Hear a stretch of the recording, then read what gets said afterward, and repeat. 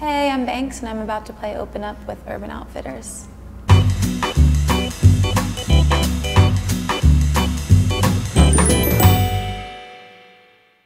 Okay, so let's do yellow. Y-E-L-L-O-W. 7. 1, 2, 3, 4, 5, 6, 7.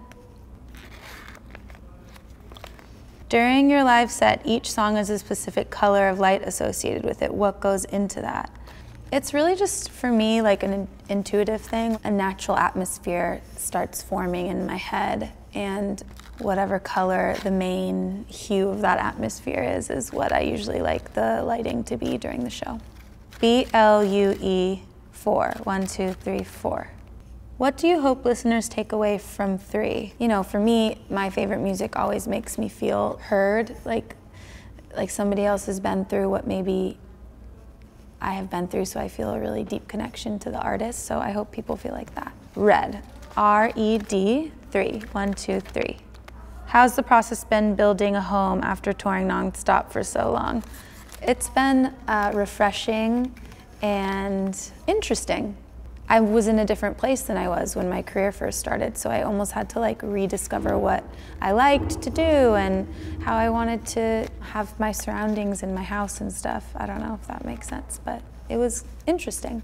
What was it like working with BJ Burton and the other collaborators on the new album? Finding collaborators is kind of like dating. You just have to see who you connect with the most, and your lives need to line up to where what you do inspires this person and what they do inspires you, and it needs to come together. I worked mostly with BJ Burton, Buddy Ross, and Hudson Mohawk on this album, and I worked with Paul Epworth on one song. They all inspired different parts of me. BJ is kind of this like romantic dragon energy, and Buddy has like more of like a tender innocence to his sound, and Hudson Mohawk has like this growl. Everybody brought something different out of me, and so it was amazing. Crowded Places was in the final scene of Girls. What are some memorable final scene songs that have stuck out to you? I like when artists write for movies. I've written for films before, and it always brings out a little something different than when you're just making your album and when you're just writing for yourself. It's fun and sometimes to just like mold what you do around an atmosphere rather than making what you do and discovering the atmosphere as you do it. I love cartoons, so I could probably just list off every intro and outro to every cartoon, which is kind of embarrassing, but next question. Did you ever get crazy calls or texts when you gave out your number on Facebook? I actually did. I actually got like a lot of calls from prison. It was really random. Like maybe there was like a magazine with my number in it. This is getting dark.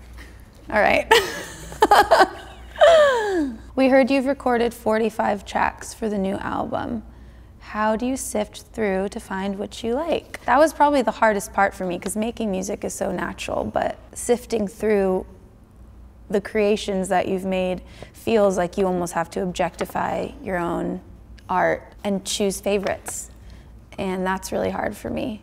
In the end, I just think it's a really intuitive thing. I ended up choosing 13 songs that I feel really make up what I've been going through and what I've been working through and really give you a really good idea of where I'm at right now. Talk about the hashtag titsoutforbanks. Somebody online started that after I released my first image. That was like the cover artwork for Gimme, which was me holding my breast.